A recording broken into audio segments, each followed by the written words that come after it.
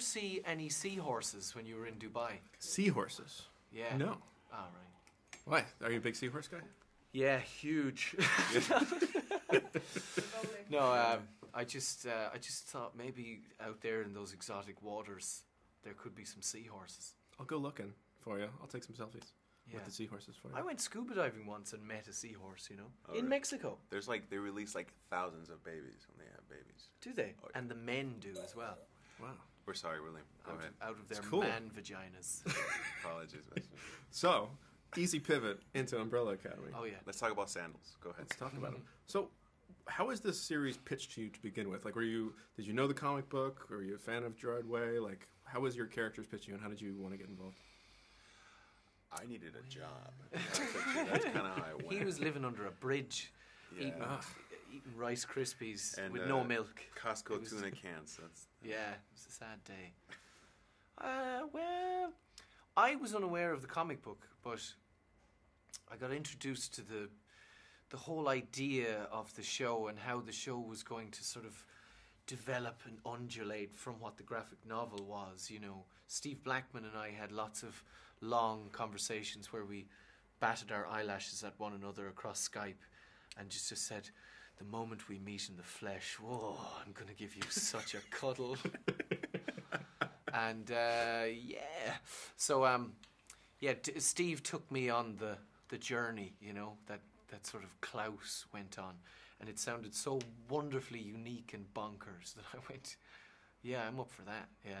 And then I said, have you met my mate Dave? He needs a job at the moment. Yeah, I was under the bridge at that time. He was passing by and dropping off the tuna can. Singing Yeah. Red Hot Chili Peppers to yourself? I was just Yeah. dropping them off the bridge. My you know, beard it's was like, as big as yours, actually. Yeah, just because I live under a bridge. Like, I was like, weird coincidence. Yeah, Yeah. my mom says that all the time. Oh my keeps God. your chin warm. Does especially now. But yeah, how was it returning to, you know, the world of superheroes Yeah. as well? Because can I just say that Save Me Barry is still the funniest thing I've ever heard on television? Like, that's my favorite line of all time. Wow, well, that's a great honor, sir. Thank you. Well, thank you. I just had to throw that out there. But Yeah, I mean, so I how wish was I it for wrote you? it, but you know, I Delivered got to it. say it. Yeah. It's all the delivery. Well, yes, it's great. It's very interesting, and it's been 10 years. You know, Yeah. it has a certain poignancy when you think of it that way, because I was 21 when we shot the first series of Misfits, and I'm 30 when we shot the first series of this.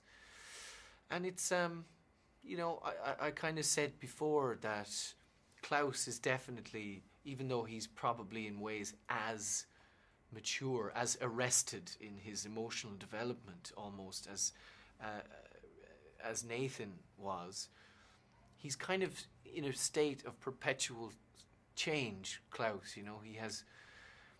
There's more of a fragility to him, you know. Nathan was, I think, loved and very endearing because he's just so completely cocksure of himself that he was never ever going to change, you know. He was just a child who was just going to get older and hairier.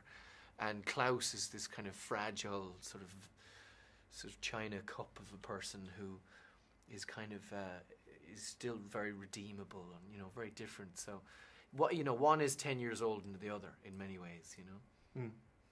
So you're playing this, you know, dysfunctional family. How was, you know, building the camaraderie? How did you guys did you do anything to get to know each other as a cast? And what was the feeling like on set? between Loads you of guys? dinners and stuff, didn't we? And Yeah. like, Well, I mean, we had rehearsals, but it really worked to the dynamic of the beginning of the season when we really didn't really know each other, and I think that that distance as families translated as us really just getting to know each other 3 weeks, maybe a month prior to actually shooting, and then as obviously the season goes along, you know, the bonding as outside of the set kind of became stronger. You kind of felt that going into, you know, the later episodes. yeah, we were all away from home, so whoever else had the day off, you'd text them and go, do you want to go do something? And, you know, and you'd just sort of head off an afternoon and do some stuff. What were you going to say? Now I'd be like, nah. Leave them on read. That asshole. Yeah, no, just delete that one. I didn't see that Just one. take me to a seahorse museum. Screw this guy. Not gonna go see the Warsaw. Well, thank you guys so much. Oh, we're done. Pleasure. Oh, We did already. Yeah, I just got the wrap up. we talk about the seahorses too.